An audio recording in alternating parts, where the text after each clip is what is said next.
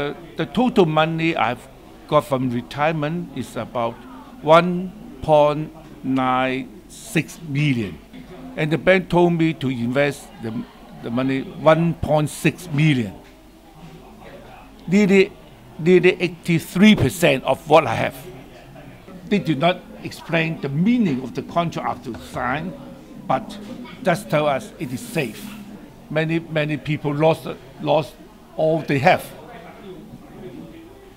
We do not know how we face in the future. How can we survive? Luckily, my wife is still working. But what happened when my wife was going to retire? I do not know about the future.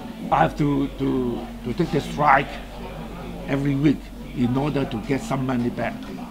Of course, we cannot expect 100%, but at least 50%.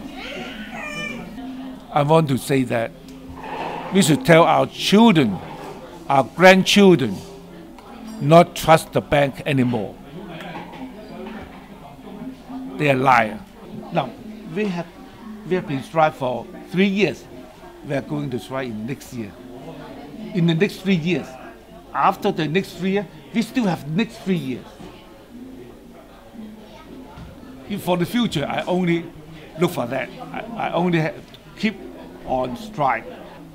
I believe if I keep on striking and with other victims, the bank should be yielded. This is what I believe.